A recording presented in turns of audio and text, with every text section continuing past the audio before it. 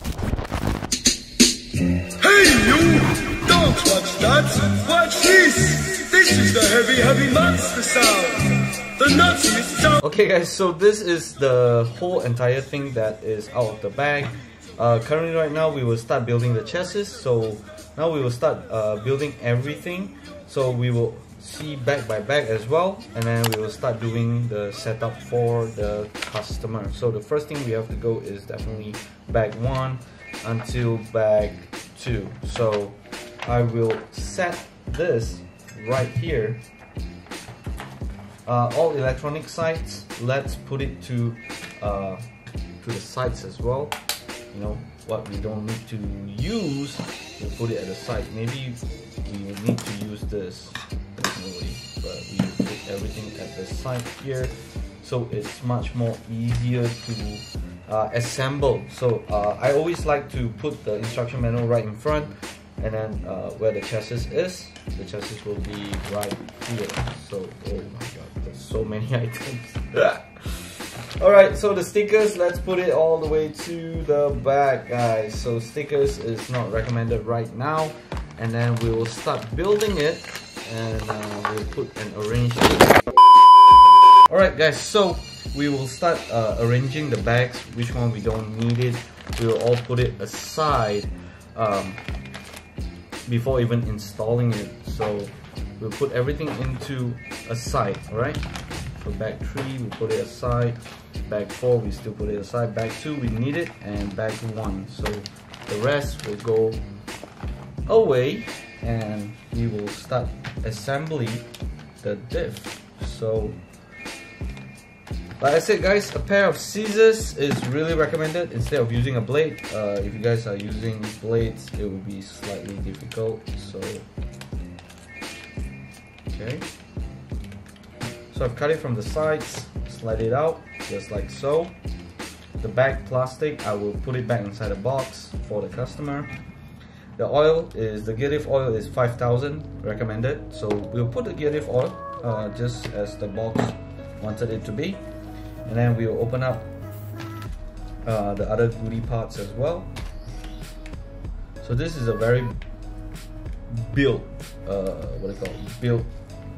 cheap built chassis. Screw it in a T section straight. Alright, so from here, tighten it up. Okay, and tighten the other side as well.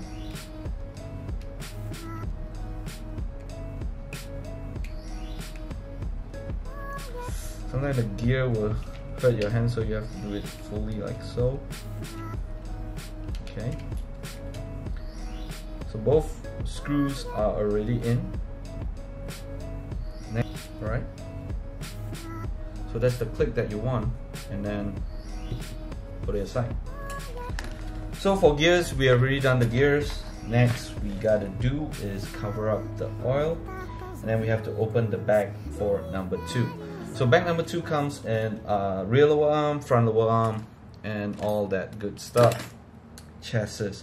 Alright guys, this is my opinion, guys. This is my opinion, alright? I'm not being biased, but look at the quality.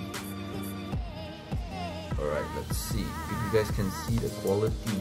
Let me show you with the light. Okay, let me see if I can zoom in. Alright, let me see.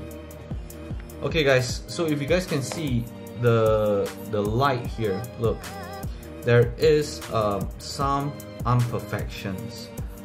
This is one thing that I don't recommend. So if you guys can see, this is the fiberglass chassis. So the fiberglass chassis itself is very normal. You can see there is the finishes, some touches finishes is not very perfect, but it's okay. It's still not like very bad. It still looks very decent, but at the same time it's not fully like perfect. As you guys can see here, I don't know if you guys can see, but let me try to zoom in a little bit more. Let me see if I can do so. Alright, okay, so let me see, I can try and zoom out. Okay, so you guys can see there is some imperfections right at the deck. So we cannot do anything about it, but you don't have any imperfections on the side. Sometimes decks are like this. Even if you see any brands as well, some decks are like this. That's why RêveD really take care of their decks. That's why they put in the sleeve. But one thing that Sakura did and make the extra mile is to put the sleeves, the deck inside the plastic to protect it. For Yokomo, when the last time you open the chassis, it's going to be up front, just like so. And it's at the bottom. It's way at the bottom, and then you know, sometimes it's part shiny, sometimes it's not. Alright guys, so I basically got how it is. It's a little bit confusing, guys. It's so, sometimes it's a little bit confusing. I don't know why, because the instructions should actually divide to two. This is my suggestion towards Sakura. So now there is two good news. One, we already installed the front lower arm, and then the remote has already arrived. The gyro V4 also have already arrived. So far, smooth.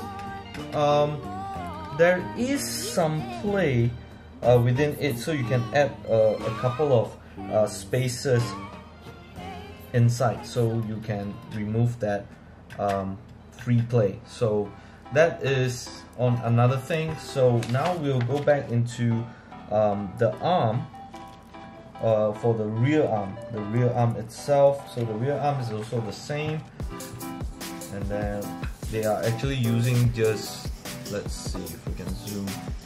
They're using these two pins and they're just locking one mechanism here. I think it's okay, but I prefer to lock it both ways. Is much more better. But we'll install this right now, and then I'll show you guys how is the installation process is like. Okay guys, so we have finally done the front steering. So far, front steering, not much issue, but it's okay. It's a little bit weird with their system of their steering, but this is a process that I learned. Pretty okay. Both sides and rear is okay. So now we're going to install already install the front. We're going to install the rear part, and then basically enter all the gears, and basically we can start. I think we can start, you know, doing fully all the other items as well. So I've actually differentiated each part on the screw sides here. So what I'm going to do is I'm going to put it aside. I think after this I'll be using my own tools. I won't be using the Sakura's tools because you know, this is a customer's request for me to do, and he wanted to you know, he wanted me to tune his car. So I'm gonna help him install the car. I'm gonna help him using back my tools so he can keep his tools for the Sakura one. Okay guys, so the back gear is like this. Basically it's just a gear system. It's a little bit confusing when you want to install the rear because the instruction is not as precise as it's supposed to be. I do still have some confusion. I cannot lie this to you guys because if it's a truth, I have to tell you guys the truth. Okay guys, so we've already installed this rear back part. It looks pretty subtle, alright? Just some component parts that you actually have to mix and match. Like this is a 14, right? Right here is a 14, this one. This is a, if I'm not mistaken, this is the 15 or either the 13 one. Wait, let me check. Okay, so so this is the 13 one. The most inner one is the 13 one, the most inner side. That is this part is the 13, and then this is 14 and 14. So both here is 14, only the inside here is 13, and the screw is facing outwards. So I'm just gonna quickly update you guys what's going on here. So we've already done the front part already, from here towards the end. So this is all basically done. What you guys can see is I add the spacer right in front, right up here, so the servo can actually sit on, and then we screw the back as well. So next we're gonna mount this for the rear. We're gonna mount it, and then basically, let me show you, mount it here for the shock tower, and then basically we are done with this, and then we can go to the next thing. Okay. Alright guys, so it's the next following morning. Basically we have done a lot of parts. So we have screwed the back shock tower, and then the front we made this. So we extended slightly, a little bit longer than previous, because due to the servo is slightly taller and the screws is protruding at the bottom. So I mean, it's just a normal build, and then we really include the front arm as well. Front arm, like I said, it's not so smooth because this ball end, it's protruding the lower arms ball, what they call ball cap. So angle wise, I did not follow the book. I changed it a little bit accordingly to my preference. So I actually get much more angle from here.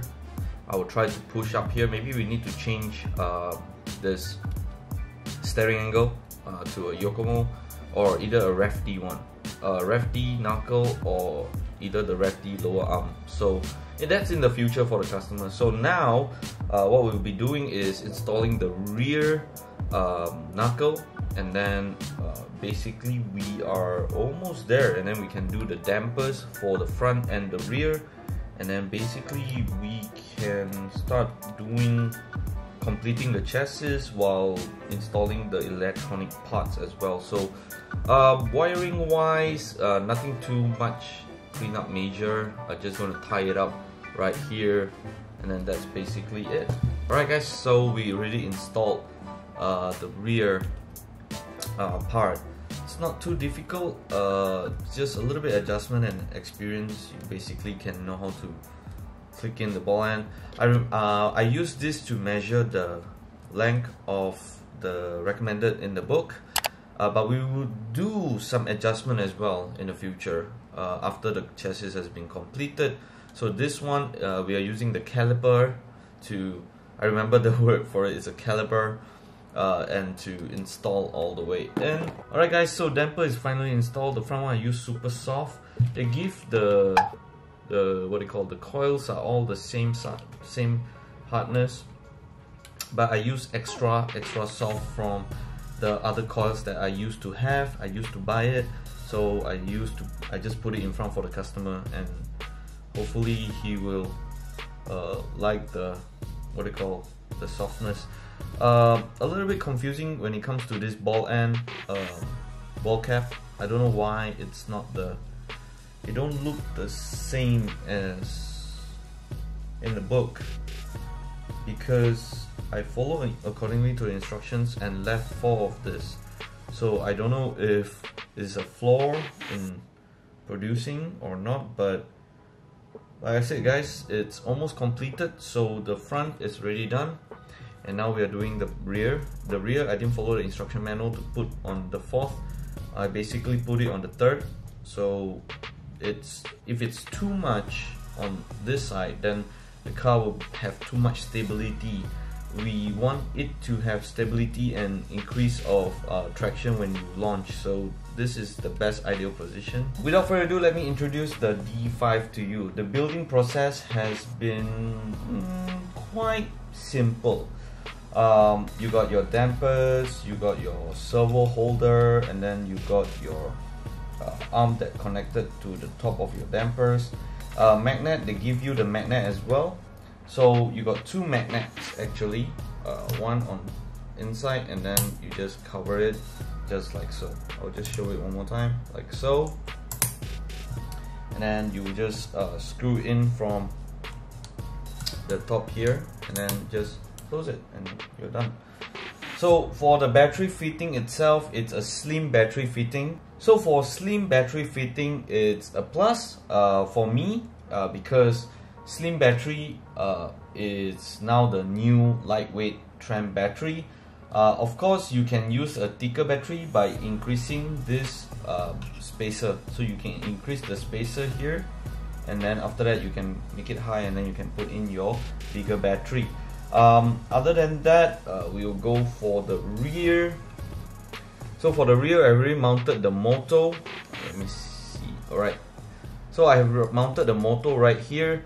The motor, it's not difficult to mount, and then they give you a 25 pinion size, alright, at the motor here. So when in total, the car itself, it's okay. It's okay for a budget car.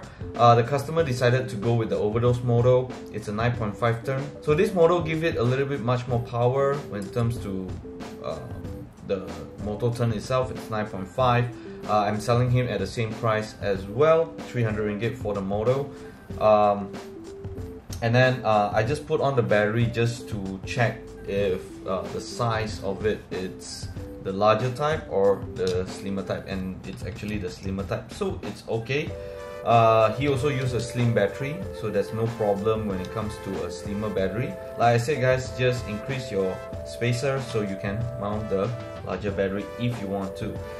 For servo itself, we did have a little bit modification here because the servo is quite tall.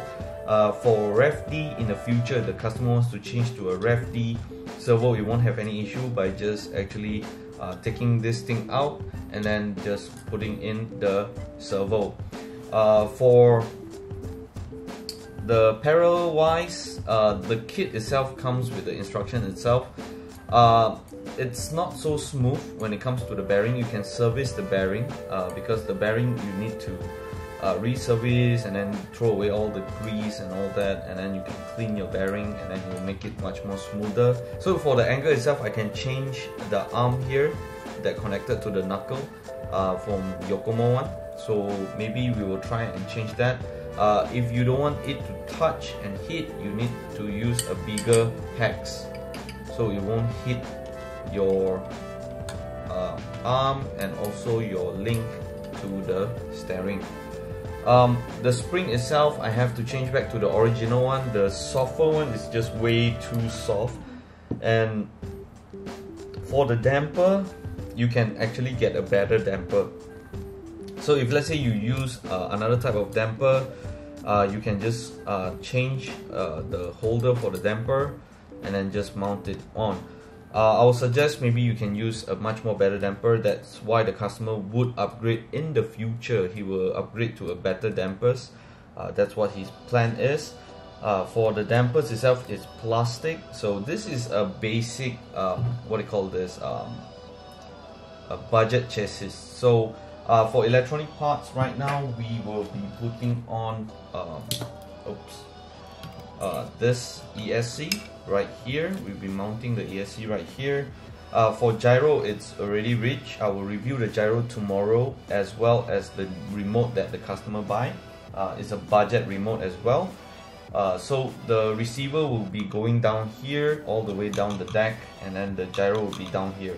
The book itself, put it on top. The reason why I don't want to put it on top, because the gyro, when you put the gyro on top, the sensitivity is not so much accurate when you put it at the below, because when you're drifting, the deck is actually moving for the below deck. So the upper deck is to give you a strong wholeness and stiffness for the flex of your chassis. So I do recommend, if you guys get this budget kit and you guys don't have much budget to spend, definitely put your gyro at below where the receiver is next to it.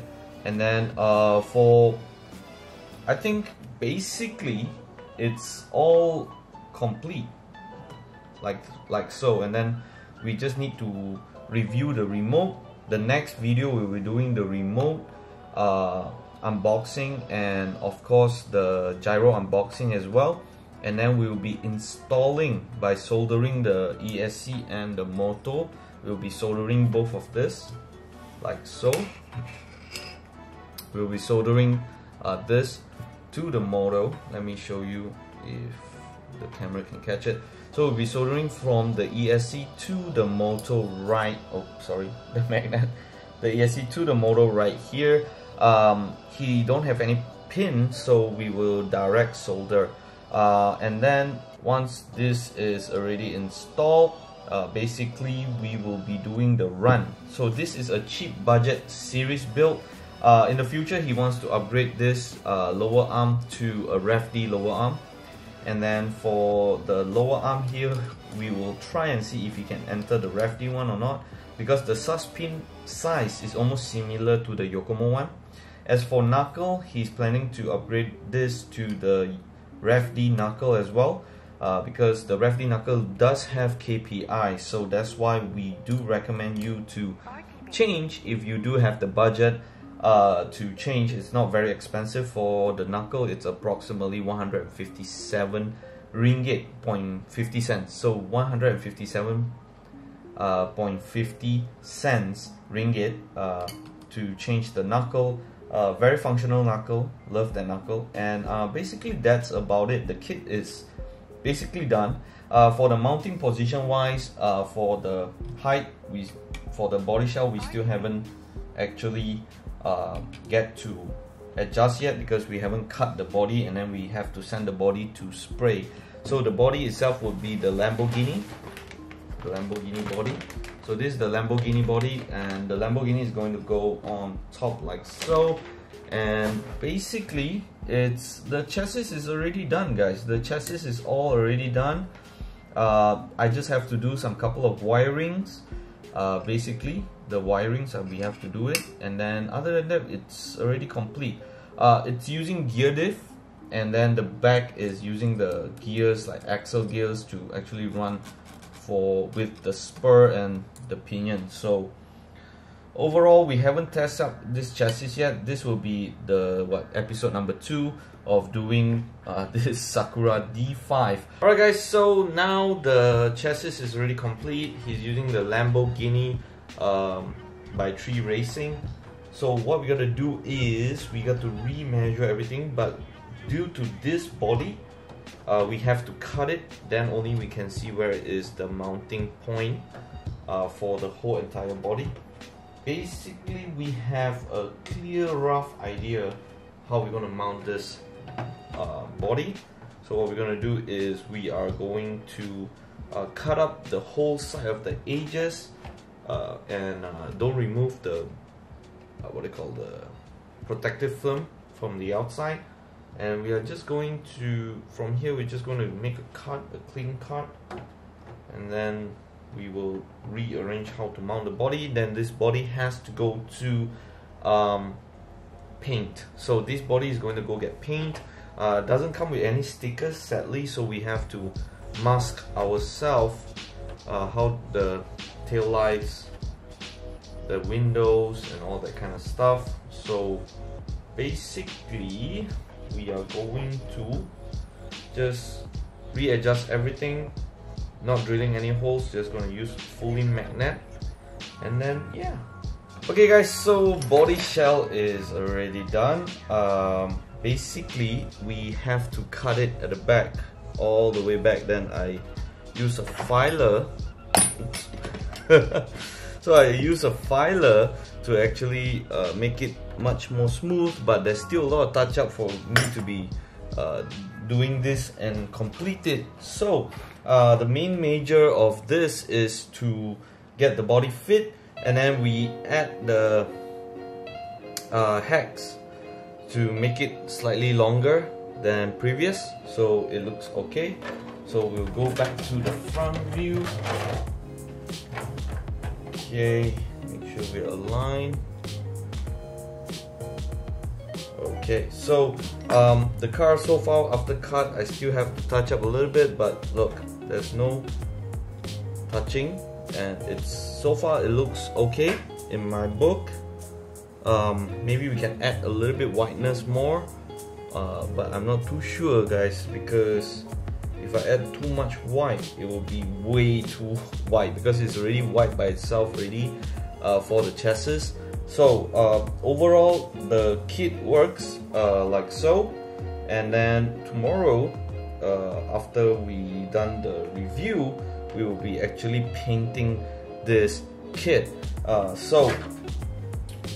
So far the body is like so, it's a Lamborghini body. So without further ado, guys, I'm gonna sign out today, and I hope you guys like episode number 2 on the budget drift build.